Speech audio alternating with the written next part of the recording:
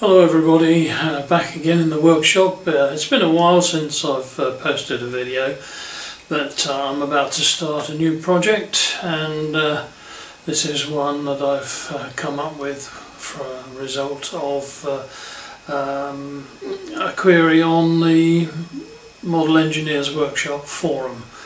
Someone was making a die filer and wanted ideas on how to make the vertical motion. I came up with the idea of a modified shaper style lever action, which I'll explain shortly with a diagram, and I've eventually got around to getting the bits together and making it up. So without any more ado, I'll take you over to the bench and we'll have a look at my plans. Over at the bench, I've amassed a few raw materials here, including a strimmer motor which I've salvaged. If that doesn't work properly, I've got another one up on a shelf, which is brand new and unused, and I'll press that into service if necessary. This is the design. It's basically the motor, which I've just shown you, driving through a small pulley to a larger bull wheel. That's mounted on a spindle through two vertical mounts running in ball bearings. The rocking lever, it has a stroke adjustment here, and that it drives in turn the bearing mount here. As it rotates, the arm goes up and down, driving the slide vertically, which holds the file, whichever one is in use. Longitudinal restraint is taken care of by these articulated pivots here. Now I've decided for cheapness to use acrylic for the base plate, acrylic for the top plate, and for the spindle mounts and the motor mount also black acrylic, because I just happen to have some. The columns will be 10mm steel, and they'll be screwed into the top plate, and bolts will retain them on the bottom. The ram slide will be metal. There's a brass jib strip and a metal ram. Various old bits of silver steel for pivots and what have you. And that's about it. Anyway, today I'm going to be carving out the motor mount, two spindle mounts, and the top plate over on the router. I've got it all set up, and I'm just about to start the mount. These will be made out on I've laid them out on a single piece of A4 acrylic sheet, and I've arranged them such that I can cut them all out with one setting. I'm about to start cutting out the main spindle mounts.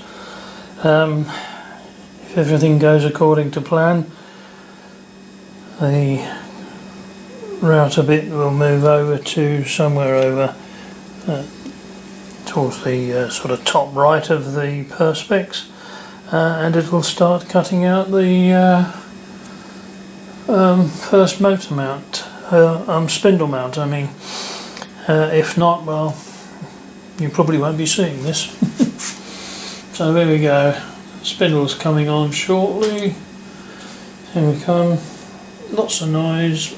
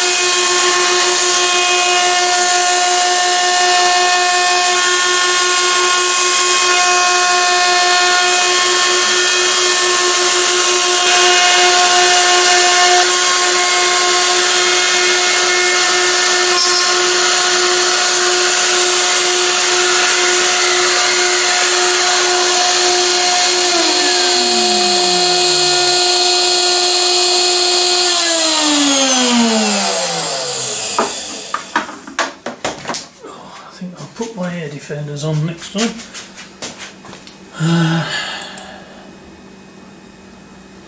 Yes,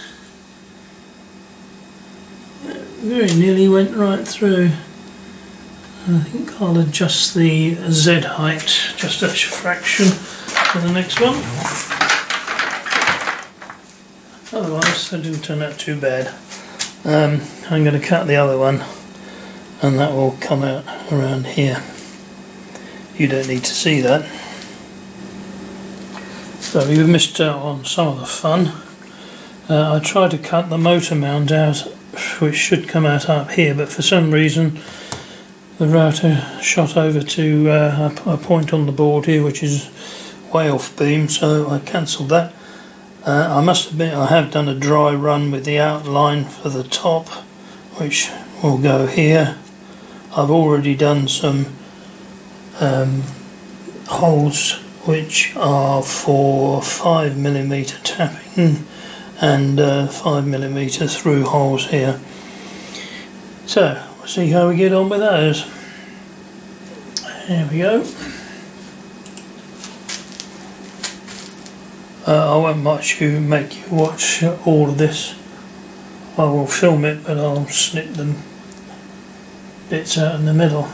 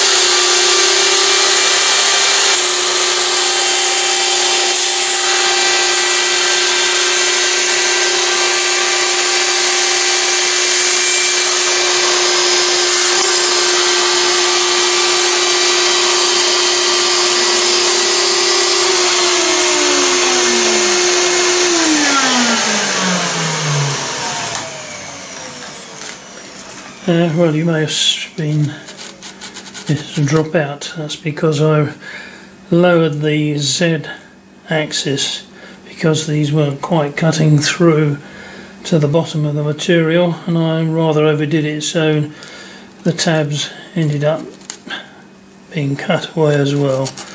However, I got away with it.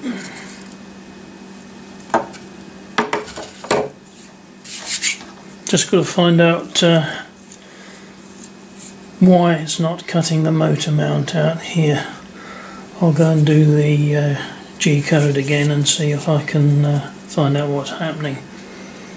And I'll bring you back later if I can get it to work. After a couple of attempts, I think I've got the G-code right. I've done a dry run and it appears to be cutting in the right place. So I'll give it a go on this piece and hope I don't muck it up. Here we go.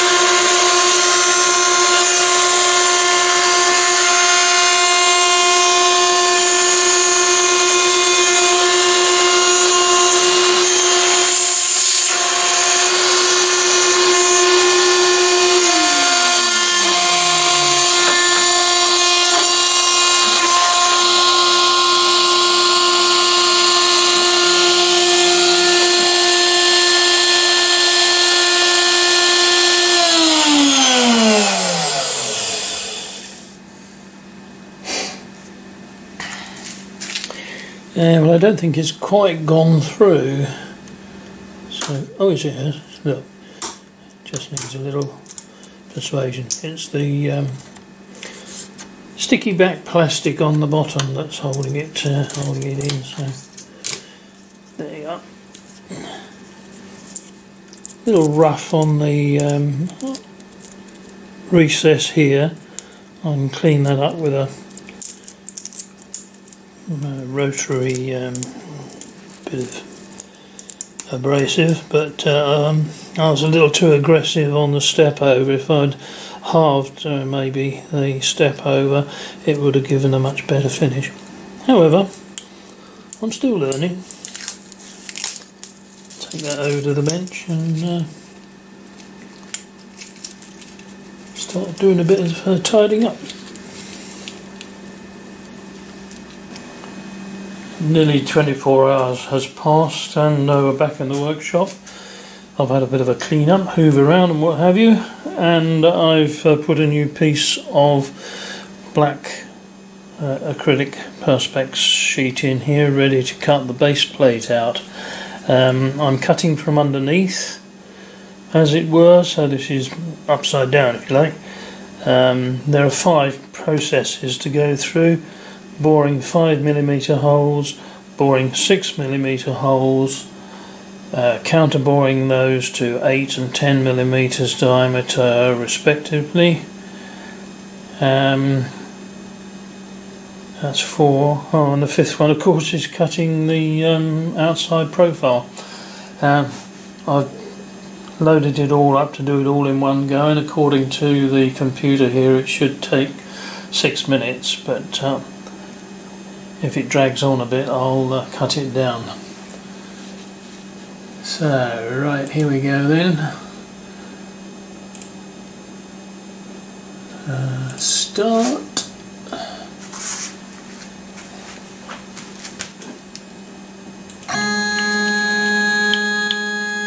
Yeah, I'm going to take a run at it, change the tool.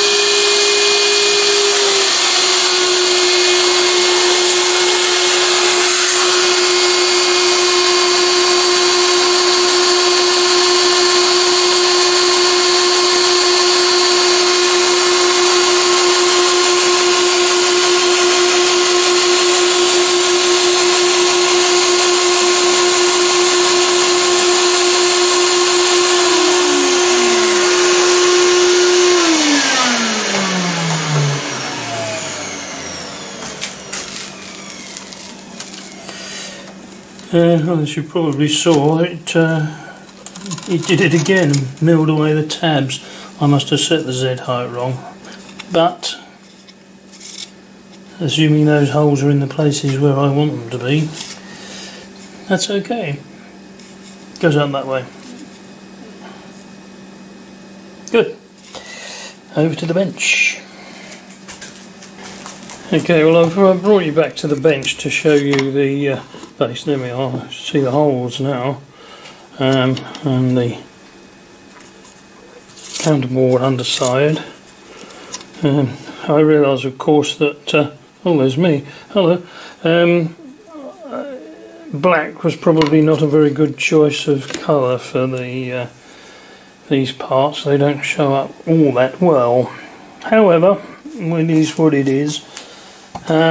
And if I just roughly place these parts on here, that's the motor mount, which has still got a bit of a tab on the back there.